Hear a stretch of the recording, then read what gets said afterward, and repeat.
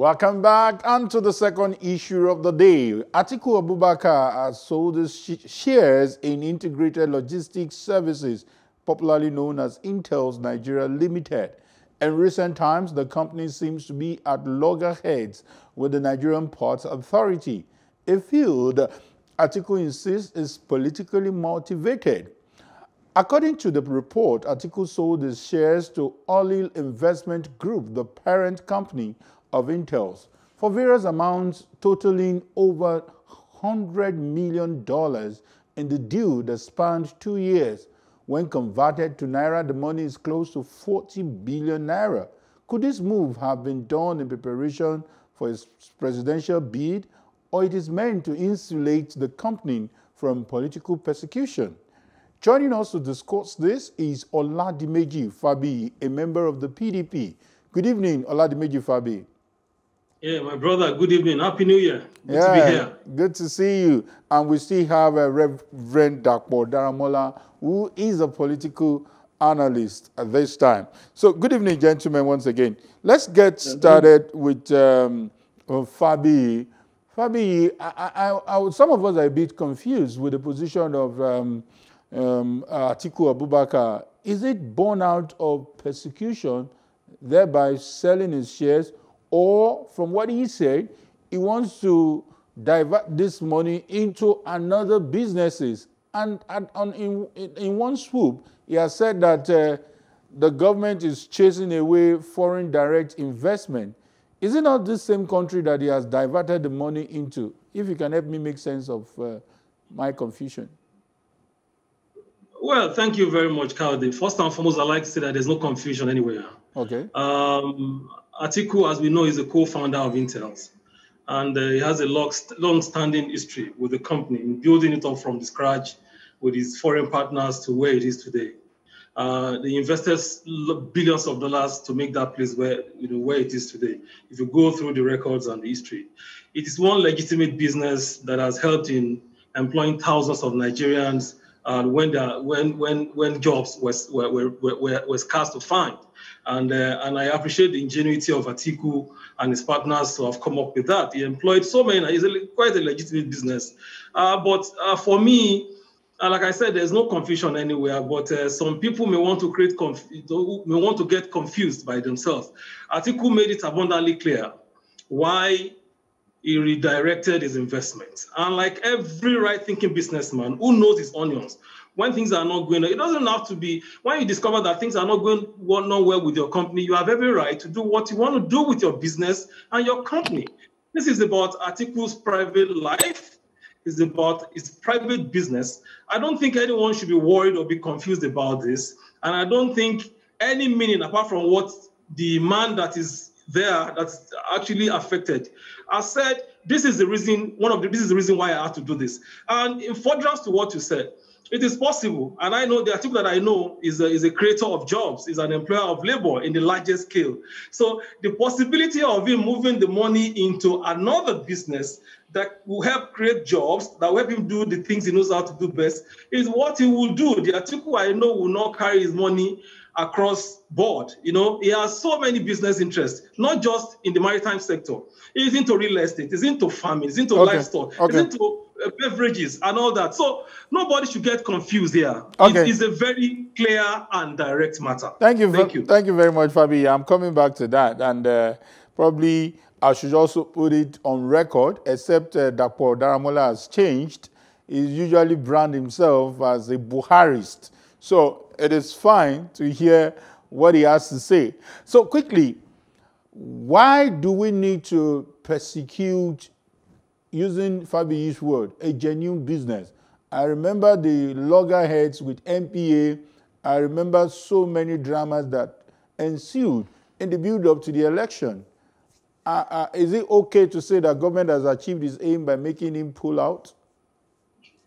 Well, I think, let me borrow the word which was bantered by my brother Fabi, which is that there's no confusion. I think if there's no confusion, we'll not be here in the first instance.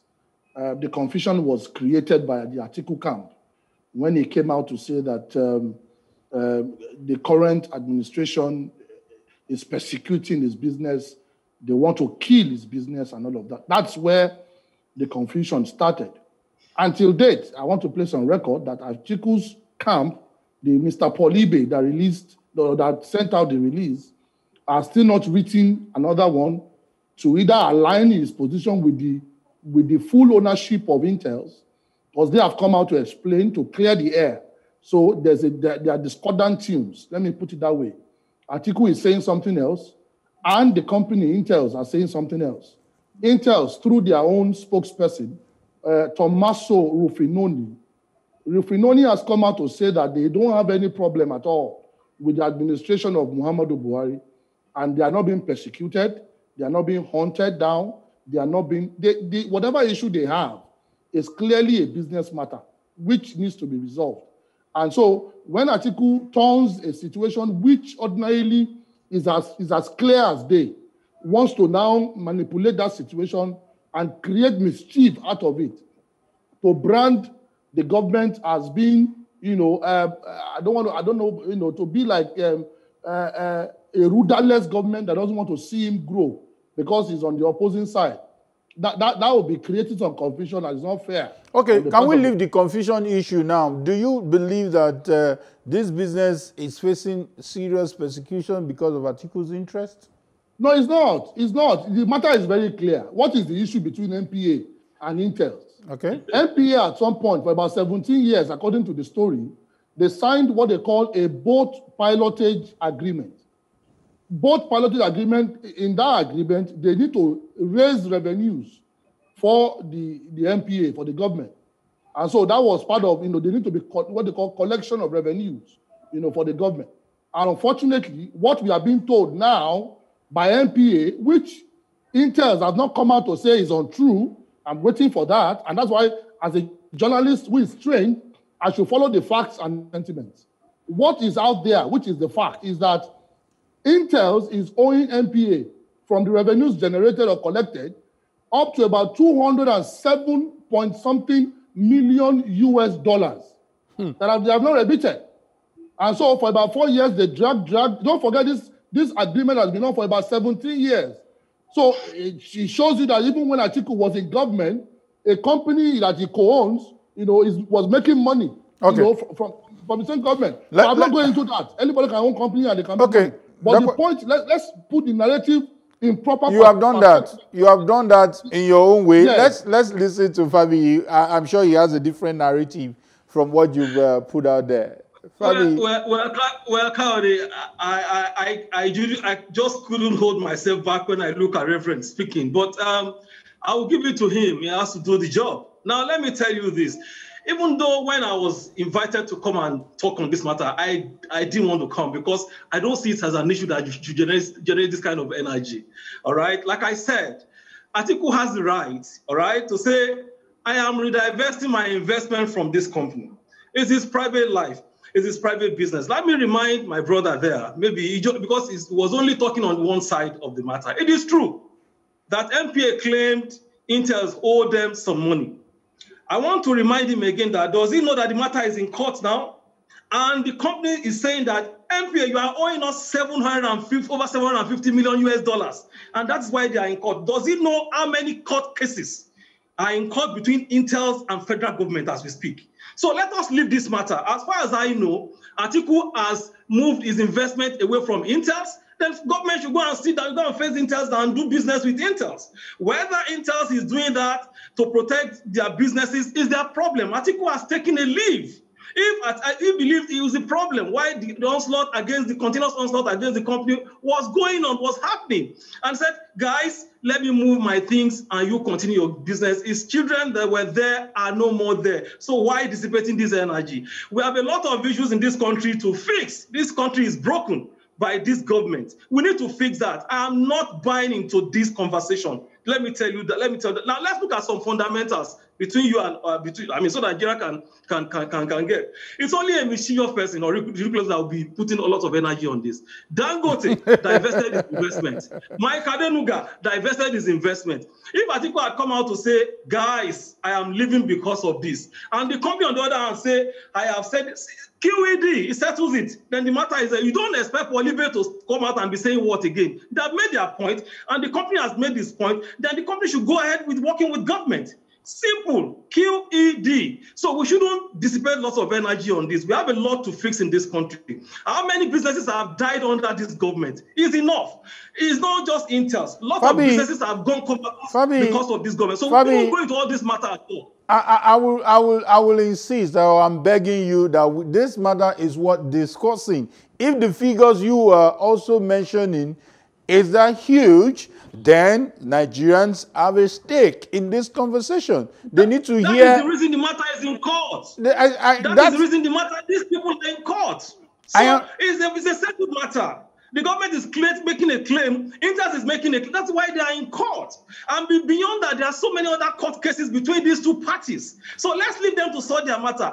Whether it is because of Atiku or not, time will tell. Okay, why we'll try not to be subject this in our comments, but it's important that we should look at the import of what Atiku said, that this is political persecution. This is something that has to do with FDI. We are expecting investors to come into the business. Reverend Dakwadamola, can we also look at how strong that statement is, and if you have a different opinion from what Fabi had said, because there's a right of reply? No, I don't have a problem, because I'm sure there are people listening to us. And like I said, I've spent all my life in journalism, and I've done sessions like this. I think Mr. Fabi is just railroading, and I will explain that. When you were invited for this program, and that's why I laid the foundation. I mean, this is what we do every day. We lay foundation, premise for discussions. The only reason why we are talking about this in the first instance is not because Intel has a problem with MPA and they are in court. The only reason why we are delving into this matter was because Atiku said the only reason why he was pulling his investment out of that company was because the federal government of Nigeria, under the Buhari administration, has zeroed down, on them, and they are persecuting that business. And that's an irresponsible comment to make from a former vice president of this country. To begin to accuse the government, and then to want to blackmail. That's called blackmailing. It's just what Donald Trump is doing today in America. Somebody who lost election. I don't know whether that's irresponsible, Reverend Dapo, to say that he won the election. So if Atiku is telling us today in this country that the reason why he wants to divest, nobody will care wherever he put his money if he decides to put it anywhere else, and without making any noise about it. But the fact that he labeled the government, that's why we're having this conversation. And that's my own interest. That the man does not need to tell lies as to the reason why he was moving his money to do whatever he wants to do. Some people say that the money he pulled out was going to begin the foundation for 2023 campaign. That's a different matter. It's not my business. But the point is that he doesn't need to give such a reason that lacks merit and that lacks facts. The reason why he was pulling out his money, Mr. Dakwadamola, Reverend Dakwadamola, maybe that's the journalist in you that is saying that for a politician, there should be a reason why he should state that.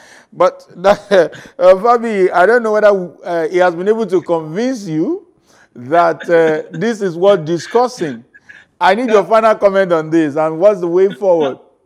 Kayode, Nigerians are no fools.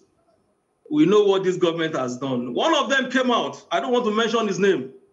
He said, by the time we finish with Atiku, he won't have money to feed his family. He's on record. Wow. He is a journalist. He should go and do his investigative journalism and know who said it. No, you should state the facts. You are on TV. I mentioned names. You mentioned the names, sir. Don't tell me to go and investigate. Okay, let him. He will state the facts. Make your comment and make it properly. Name the person. Okay, let's allow him state the facts now. You have 30 seconds. Fabi, please, Mr. Dakwadamola, let's allow him state the fact because we're running out of time. I will interject when he's speaking. Correct? Control him. We're not fighting here. We are laying the matter on the table. I don't know why it's getting agitated.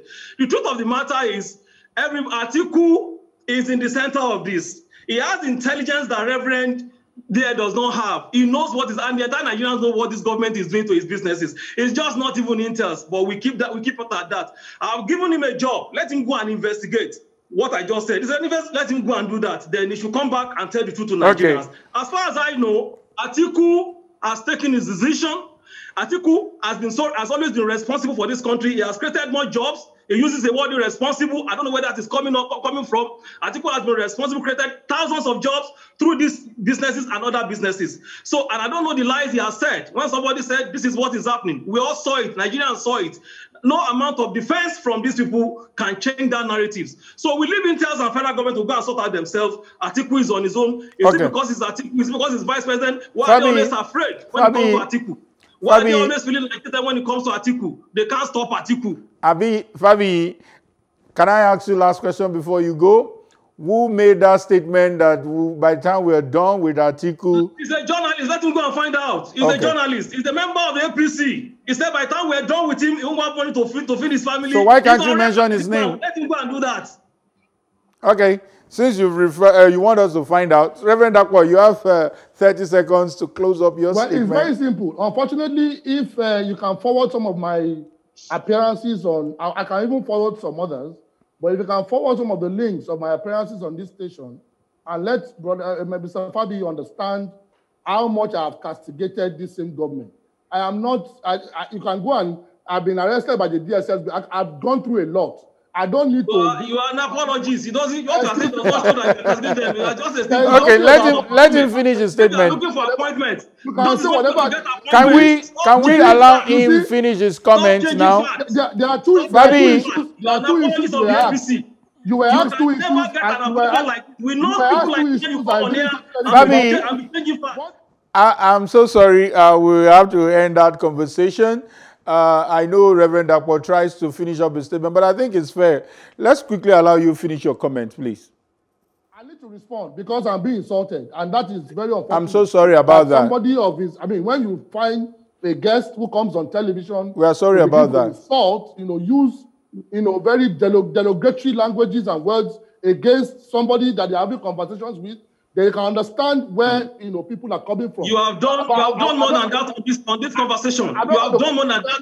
This is not the first time I'm on national TV. Okay. You have done more than that. Calling a. Thank you, gentlemen. Reverend Akpo, on record, we're sorry for the comments used, and Fabi, we're also sorry if you feel offended with the comments used.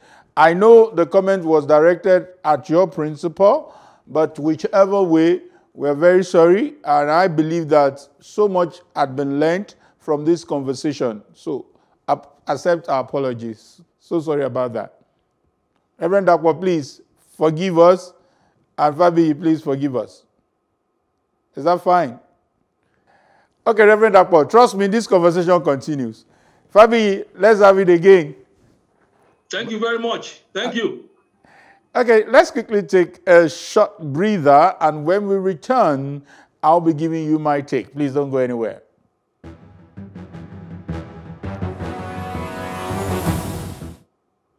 To the 2021 prophecies, are they really prophecies, or they are predictions based on postulations, or they are mere opinions from clergymen and women?